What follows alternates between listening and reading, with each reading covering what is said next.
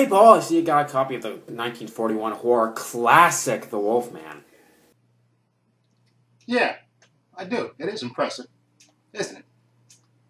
And arguably the greatest monster in Universal's entire lineup. Yes, it is. It is the greatest. A fantastic movie. Obviously not like that horrible 2010 remake. It was god-awful. What? The remake? God awful? Are you on meth? Meth? Then you must be on LSD. You must be on heroin if you think I'm on LSD for thinking you're on meth.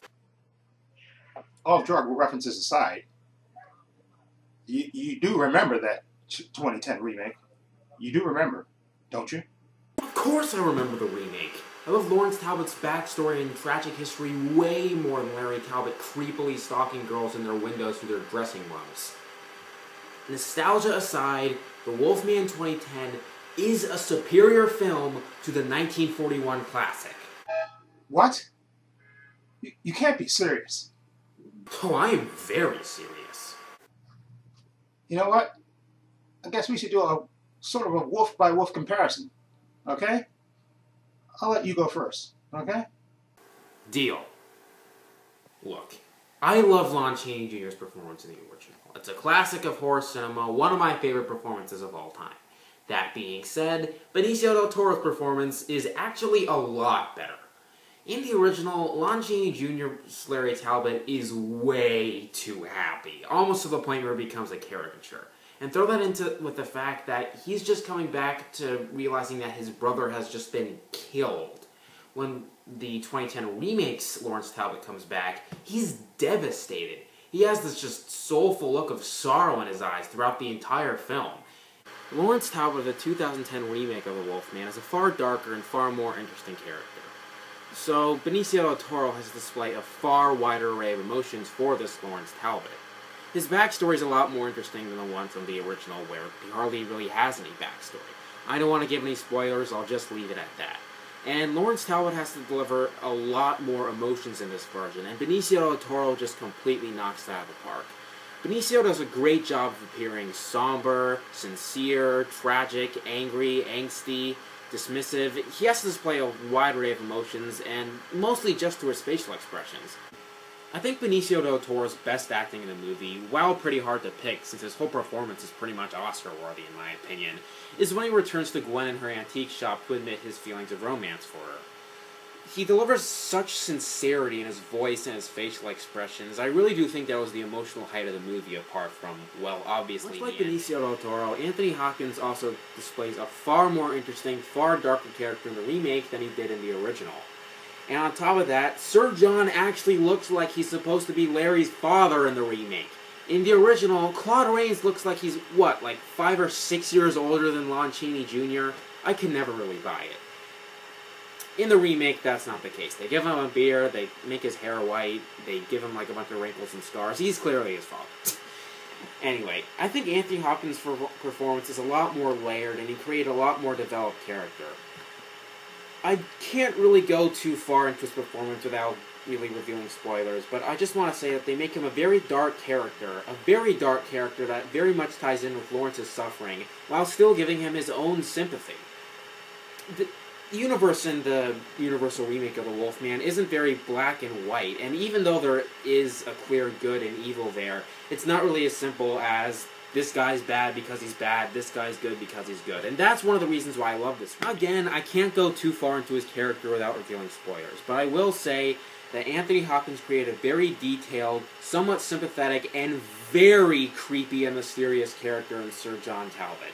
And again, like Benicio del Toro, it's a masterpiece of a performance that is criminally underappreciated. And finally, we get to the love interest, Gwen Conliffe herself. And I have to say, even though the performances in the original were mostly great, Evelyn Anchor sucked as Gwen Conliffe. I'm sorry, I'm gonna say it, I know that's gonna cause controversy, she wasn't very good.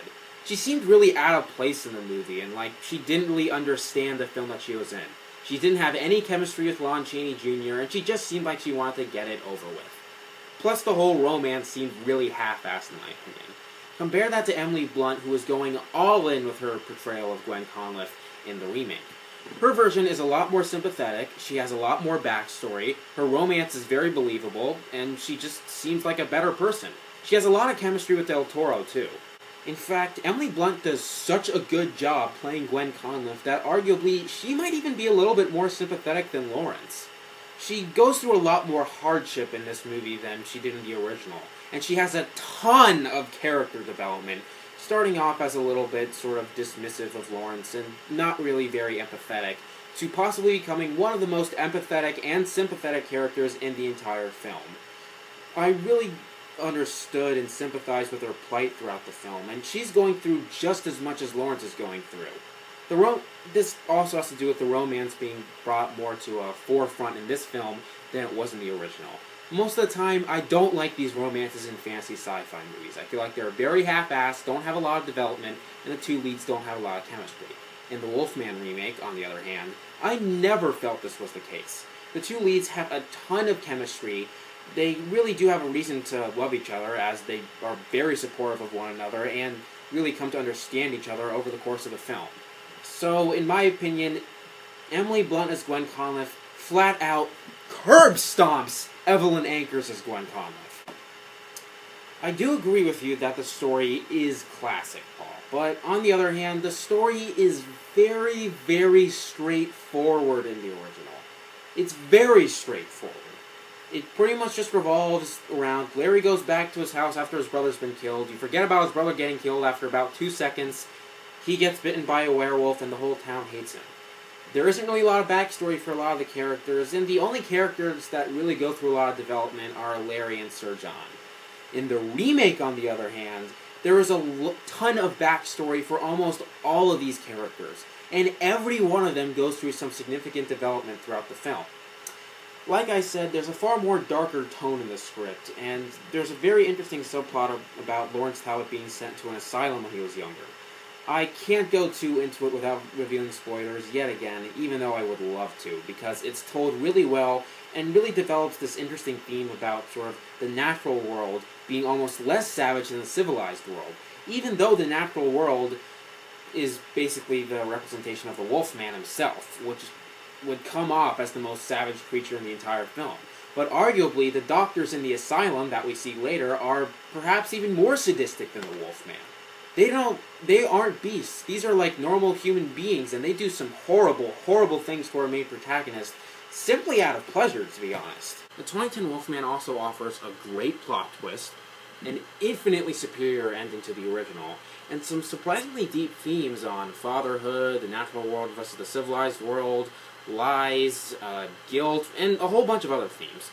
I'll send you a link to Reviewer 1's review of the Wolfman if you want some more detailed analysis of these themes that we see in the movie. It's in the link below. Check it out. It's far better than any of mine.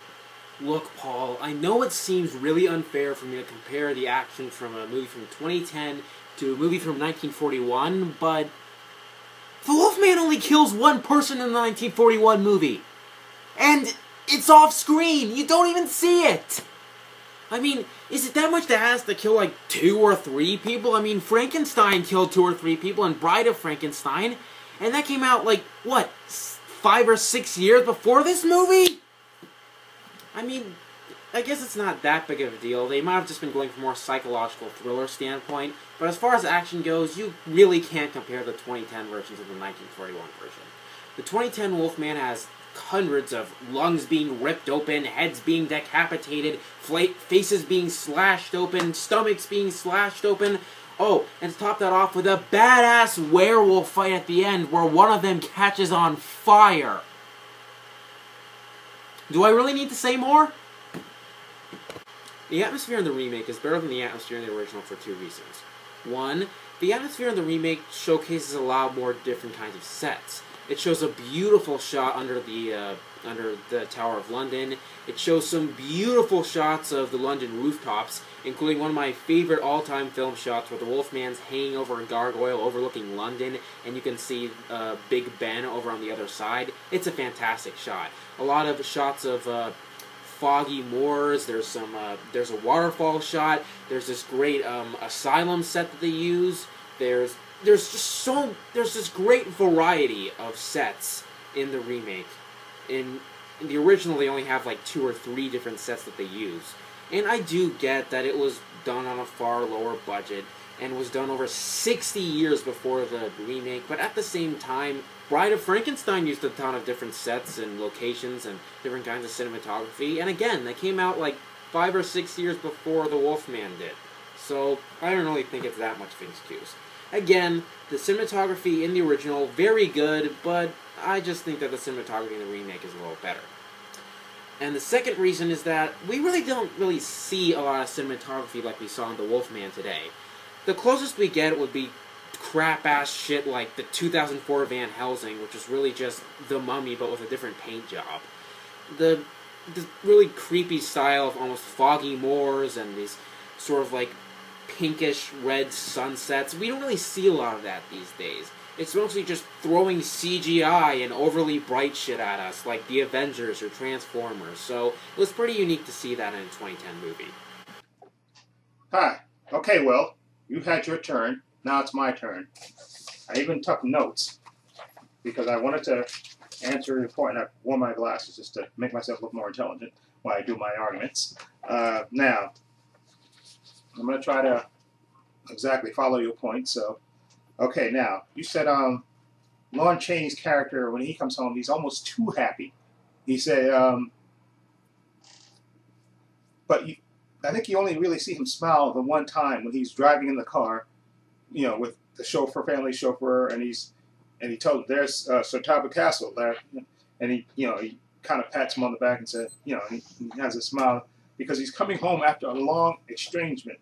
Okay, in the original, they kind of set the backstory that he has been estranged from his father, and basically even Sir John Talbot even mentions to Larry how the Talbots have a tradition of the father favoring the older son, and kind of with the second sons being kind of neglected, and you can tell that this, Larry is coming home, even though it's after the death of his brother, of course, which is a sad occasion, of course, and he's coming home to reconcile with his father, to actually, reunite the family and be closer and end this estrangement.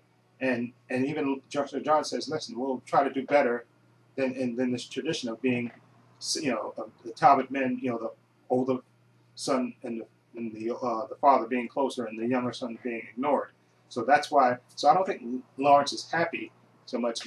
Although he is happy to be home and back in the bosom of his family with his father, even though this is a tragedy that brought him back. But he's there for that. Okay, now, as far as Lawrence in the remake, he's coming home after basically the murder or the butchering of his brother. Okay, he's coming home from that, and after I saw the uncut version of the Wolfman, the 2010 version, and they kind of explain why he's been an actor and then he comes home, for that. But I just thought you have a closer bond with Sir John in the remake. Lawrence, you can see when he comes home, he's, his father looks totally distraught and looks like he's completely out of it, and he's living the Talbot Hall is a mess.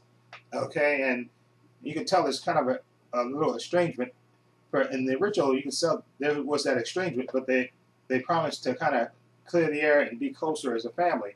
So I don't think he was Lawrence Talbot in the original was so happy. It's more that he's happy to be home and back with his father, and from after being in America for so long, and even though it's a tragedy that brought him back, he's happy to be home with his father and reconcile with his father and hopefully get closer. So I think that's why you see him being hopeful. Okay, even though his brother, I'm sure he mourns the death of his brother, but he's happy to be home and hopefully get close. Come home and be closer to his father, and that's the whole point of that. So that's why I think you see him be a little bit more hopeful. Okay, now something else you said, that Lawrence has a better backstory.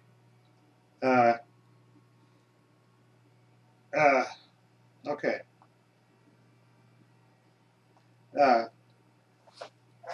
has a better backstory. Larry,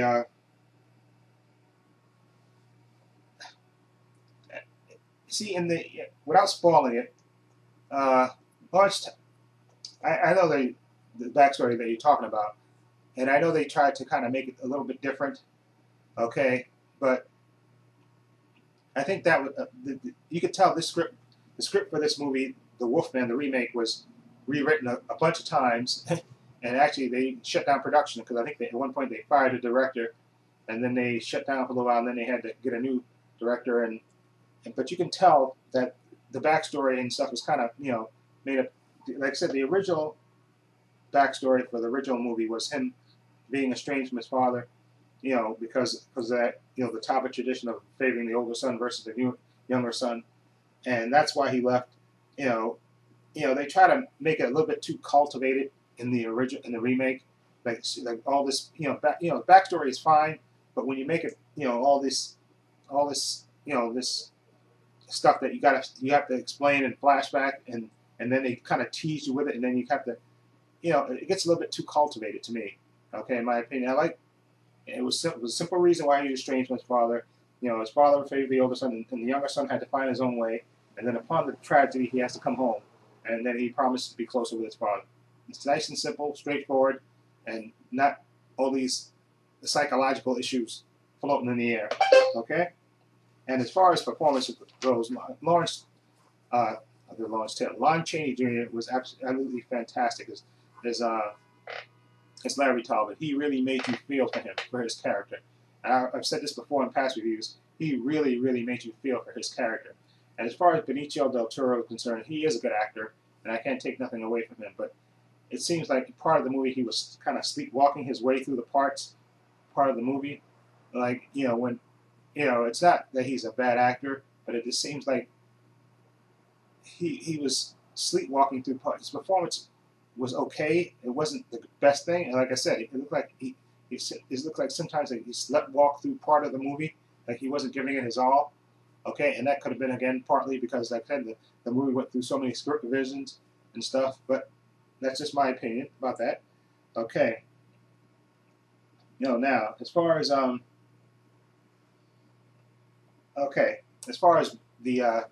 you say the romance between Lawrence and Gwen Cuff character. Now, of course, in the original, you could say he's sort of a peeping Tom, but that's you have to take into account, again, the times that the movie was made. That was sort of a cute way of meeting each other. Okay, even though it is kind of creepy in modern context, it's kind of creepy, but back then it was considered cute, and it accomplished what they set out to in the script, that he would win a date with Gwen, and Gwen would go out with him, leading, of course, to the incident. Put it that way. So it kind of served for that purpose. Now, as far as between Gwen and Lawrence in the remake, I don't buy any romance between them. You know why I don't buy it? Because I think except for one scene where they're skipping rocks on the water, and they talk to each other about, I think, about his acting and about his brother and stuff briefly. I don't see where this is great attraction. And why would she be looking for romance? Her fiance just died. I mean, savagely butchered. Why would she be looking? She wouldn't be looking for any kind of romance. Okay? So I don't buy. Sure, I could buy her being concerned because that's her fiance's brother. And when things start going wacky for him, of course she's concerned about him. But a great love for him? I'm sorry. That I don't buy. And as good an actress as Emily Blunt is, and she completely sells it as best she could with the weak script, I still don't buy it. Okay, and like I said, nothing through no fault of Emily Blunt. I think she tries to sell it as much as she can, and I think she does the best she could. But I don't buy that romance between her and Lawrence. I'm sorry. Concern, yes. Romance, I'm sorry. Her fiance had just got butchered, savagely butchered, and sure she would care about his brother because his brother got attacked.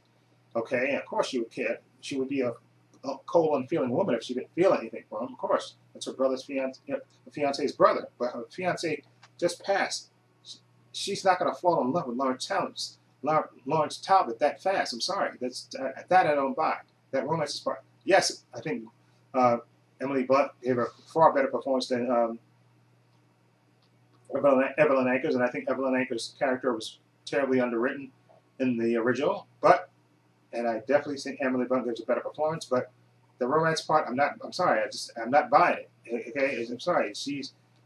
I don't buy that, you know, kind of instant romance thing between the two, and this instant connection. I'm sorry, I just don't buy that part.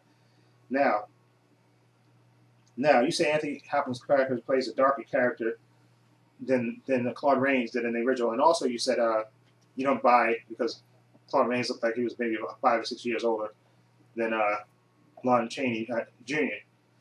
Like I said, I could see that. I could see where you could say that. But Claude Rains to me did come off as aristocratic and as an authority figure, so I could buy him being, despite the real life ages, I could buy him being Lon Chaney Jr.'s father. I totally saw, even though the height difference, you kind of have to suspend belief, unless you want to believe that Lawrence Talbot's mother was about as tall as he was, or somewhere close to that. But in any event, the reason I buy there and why I think Sir John Talbot's character in the original is better than the remake is because the two totally different. It's like almost like the same, and that in the 2010 remake, he's two different characters. Okay, now you can say it's because of psychological reasons but no, it seems to me like they made it. They tried to what they thought was, okay, we've got Anthony Hopkins, this great actor, which he is, and instead of just giving him the same type of part that John Talbot's character was in the first movie, they said, no, we're gonna change it around because we have the great Anthony Hopkins here. Okay, so we're gonna make his character act one way in part of the movie, then act a totally different way, like just completely do a 180 in the second part of the movie. Which, and you look at the movie and go, where did that come from? His character was acting one way in the beginning of the movie, then all of a sudden he completely flipped to almost a 180.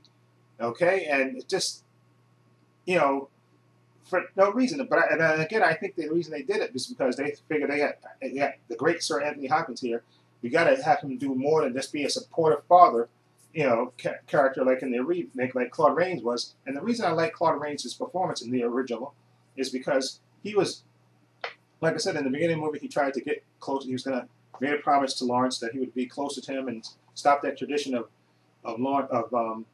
Talbot men being strange, distant to their second sons and favoring the older son. Now that the older brother was dead, they would try to make peace and be closer. And so what happens later in the movie, it makes that part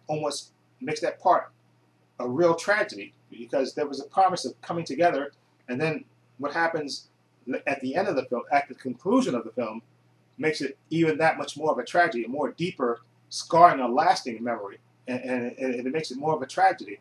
And like I said, Anthony Hopkins' character, just to me, 180, which was totally ridiculous. It's just, like I said, he acted one way in the beginning of the movie, and then just completely did a 180 in the second part of the movie. He said, "Oh my, what the hell happened to his character?"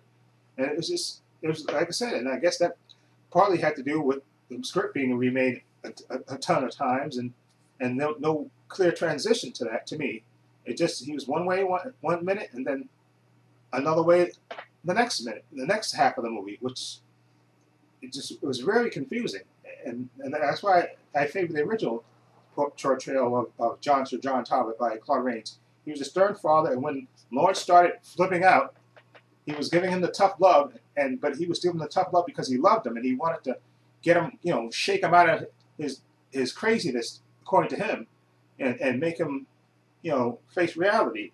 And again, which makes the ending of the movie that much more of a tragedy. Okay, now, what else? Let's see, what else are we talking about?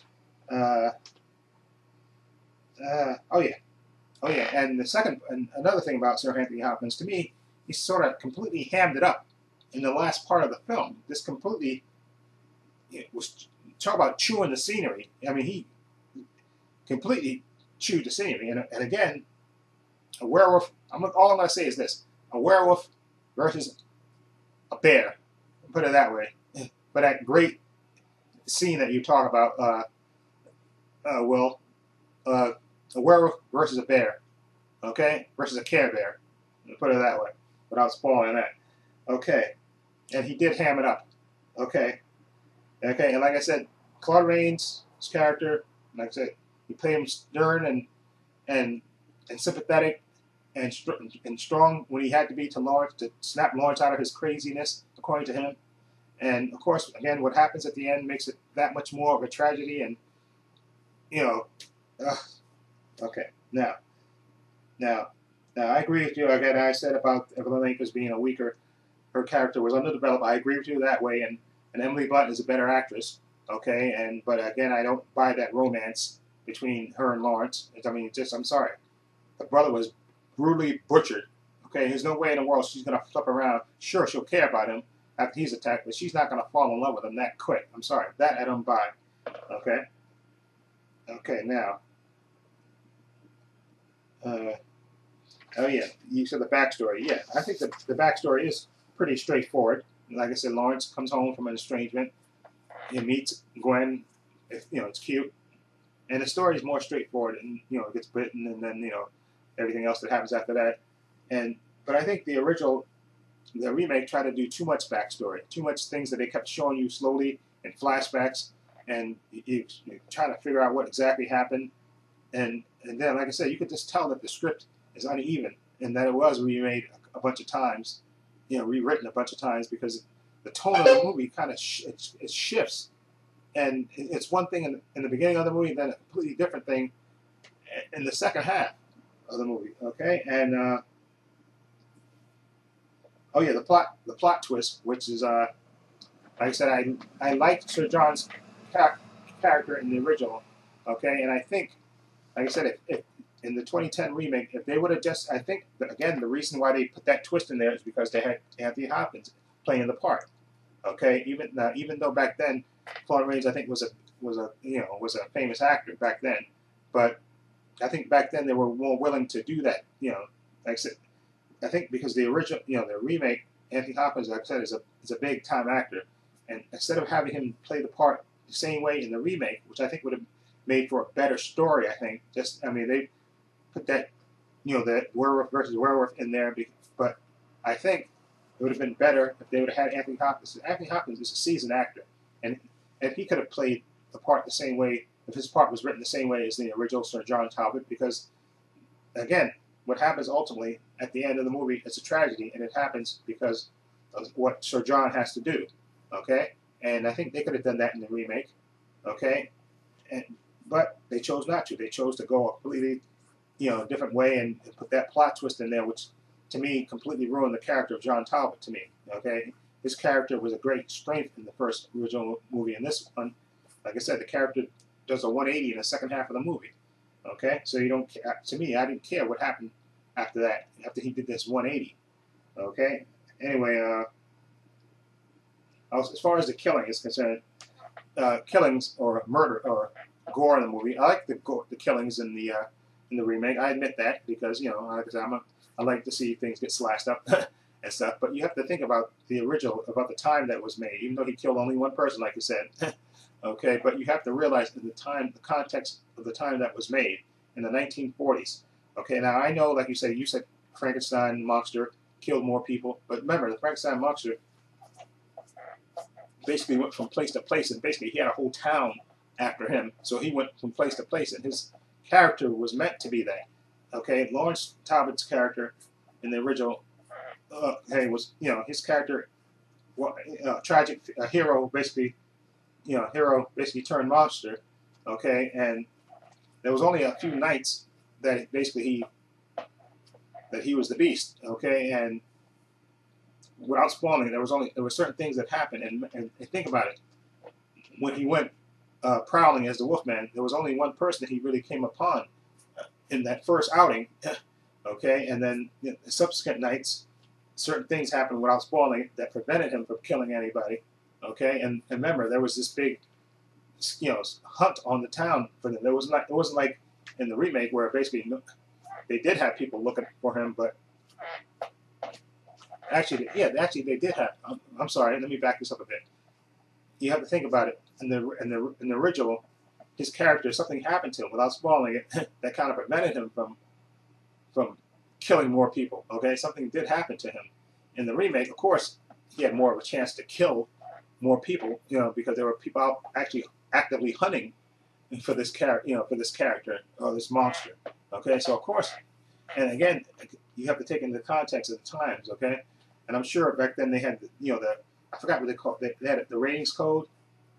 So I think there's almost so much gore you could show back then. I'm sure if the restrictions were a little bit lifted and the movie was longer than it was, because the movie is like, it's only 81 minutes.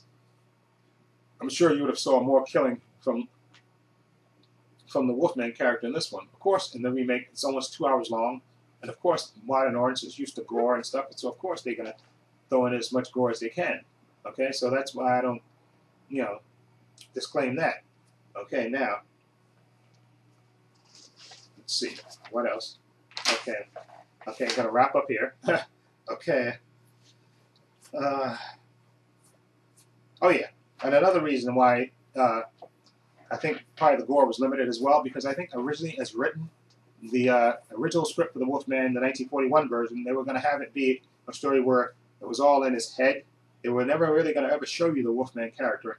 Okay, they wanted to kind of play it up as a psychological thing, that he was basically going mad and thinking he was a Wolfman, but ultimately he wasn't.